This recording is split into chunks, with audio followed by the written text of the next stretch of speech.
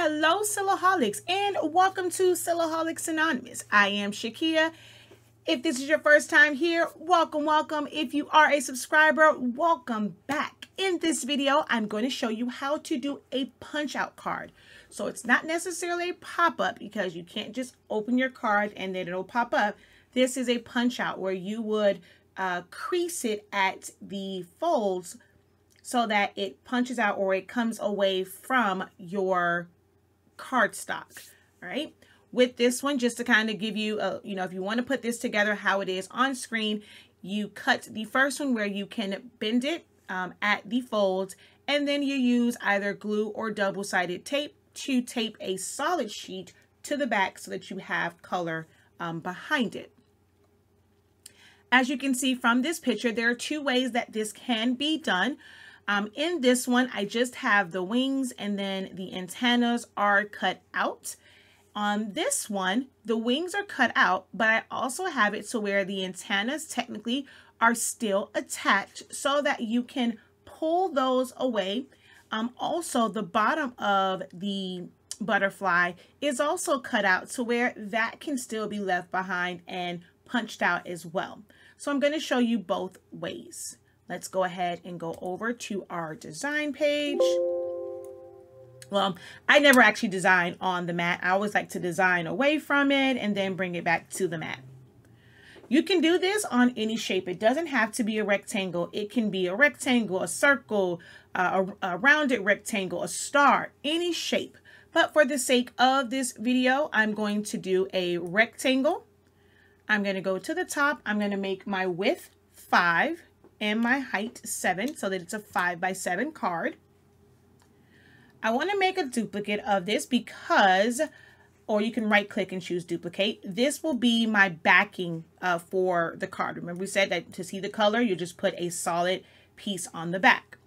If you're doing this as a folded card, you would make a duplicate to the right or left, depending on how you want your card to open. Normally we naturally kind of go to the left. So let's go and duplicate to the left. I'm going to take a line and place it. Well, we're going to hold down Shift and go straight down. Drag and select the line. Let's make it a little bit bigger.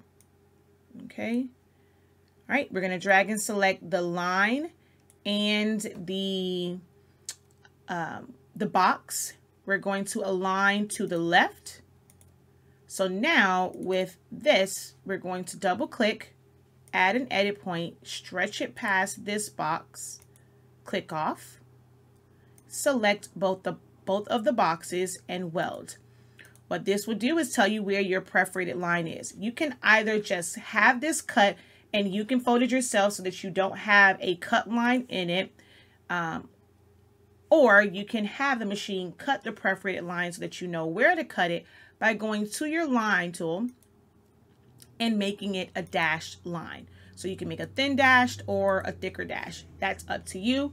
Or you can just use that as a reference for where to line your design up to, and then just let the whole entire thing cut and you create the score line yourself with like a scoreboard or just folding it in half and using your bone folder. So we're going to go ahead and place our image in the middle. I'm just going to choose a butterfly from my library. And we're going to merge. That is going to be on my design page. This is grouped together. So I'm just going to ungroup this so that I can pull the butterfly away.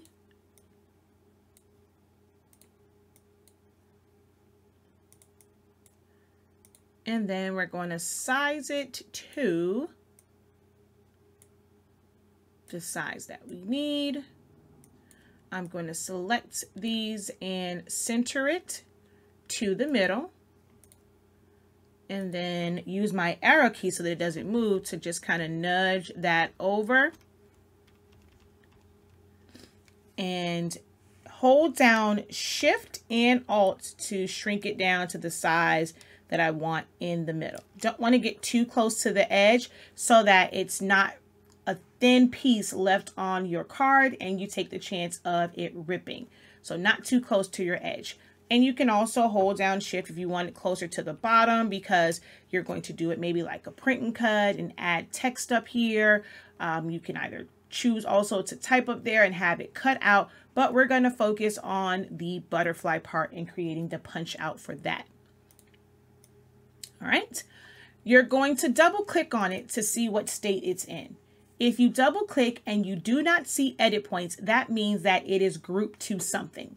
You're going to right click and choose ungroup. And then click off of the image, double click on it again. Now you should have edit points.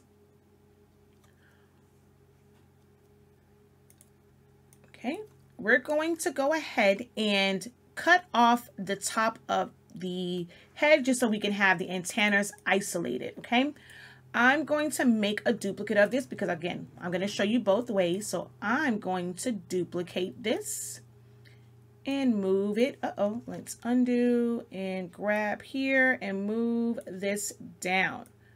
All right, zoom back into the top. I'm going to use my knife tool and just cut across here. All right, now I'm going to double click. I'm going to click where the wing meets the body. So we're going to click on any one of those points, right, left, doesn't matter where you start at. Then you're going to hold down shift and you're going to click all of the other points that connect it.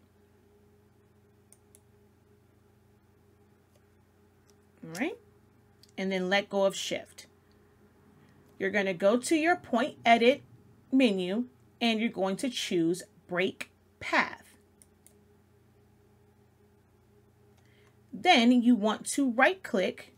Well, first click off because you don't want that selected. You don't want to see the edit points. Click back on it, right click and release compound path. Now you're going to see all these boxes and that's exactly what you want. We're going to click off and then click on the pieces that you want to remove. So we're going to delete there, and then the bottom portion for the bottom of the body, we're going to delete that. This now makes it to where it's going to cut that line and it's still going to be attached to the paper at that point.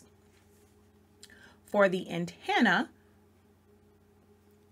we're going to use our knife tool again and cut straight down.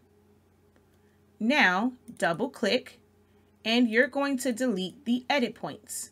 So starting here, we're going to go delete point, and you want to note which way your edit points are going. Had I clicked on that first one and it jumped to this point right here, I know that it's going in the wrong direction. I need to come on this side and start to delete points. So we're going to delete, delete, delete, delete. All right.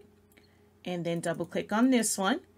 If you want to select multiple points, you would hold down your shift key, put your mouse somewhere over the top of it, drag and select. So holding down your left mouse key, drag and select. You don't want to select the one that's your anchor point, and delete point. Then come from the other direction. Hold down shift, drag and select your mouse up to select those points, and delete point.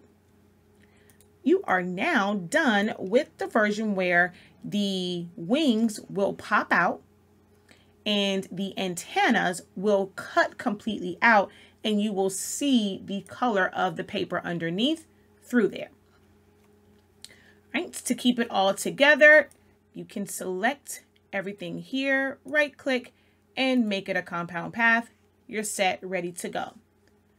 Now, for the one or the version where the antenna pops out and the bottom, what is it called? Is that called thorax or something? I forget what it's called. But where the bottom part is cut out, we're going to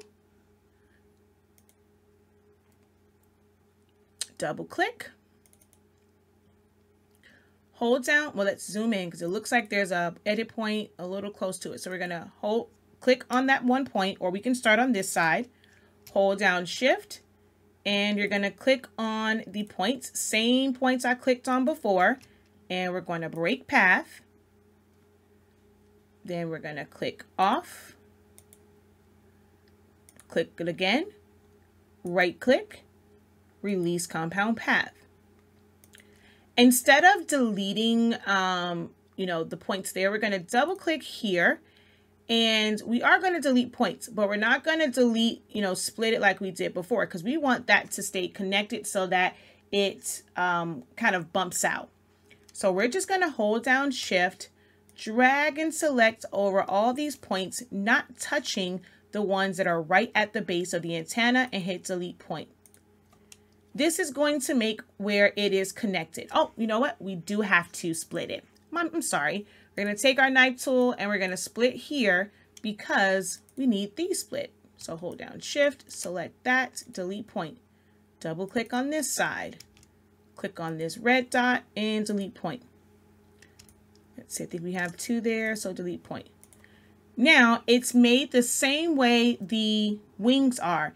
There is no part that's going to cut it off. So it's still going to be connected to the cardstock, and you'll be able to just kind of fan those out or pop those out. For the bottom part, we're going to double click, and we just need for it to come down a little bit. So you can either go off of the edit points there. You decide how you want your, because it may not be a butterfly. So you decide how much you want to pop out. So for this, I'm just going to hold down Shift, select the 2 points at the top, and delete point. It just bumps it down to where now this is where the opening is. We're going to zoom out, select it all, make it a compound path. And that is how you would create a pop out design or a punch out design. No matter what it is, any shape you have to just disconnect a point on both sides and pretty much 4 corners, depending on how you want it to pop out. So you'll have to disconnect a point on both sides of it so that that part is still attached to the paper, and you can punch it out and crease it so that you have a punch out card. All right. Hopefully this video was helpful for you. If you have any additional questions, do not hesitate to leave it as a comment below. You can join my Facebook group, Silaholics Anonymous, Silhouette Help, if you have questions, and post it over there. Sometimes you'll kind of get answers a little bit faster, but you can definitely post those questions here over on YouTube. If you have not subscribed, hopefully this video encouraged you to subscribe so that you can get more Silhouette Studio and Silhouette Cameo help. If you want to know about sublimation and Epson printers and all that kind of good jazz, be sure to visit our secondary channel, Honestly Speaking. That's spelled SPINKING. And that's where you're going to find all of your crafting videos, your sublimation videos, your Epson help videos. All right. Until next time, guys, have a great one. Peace.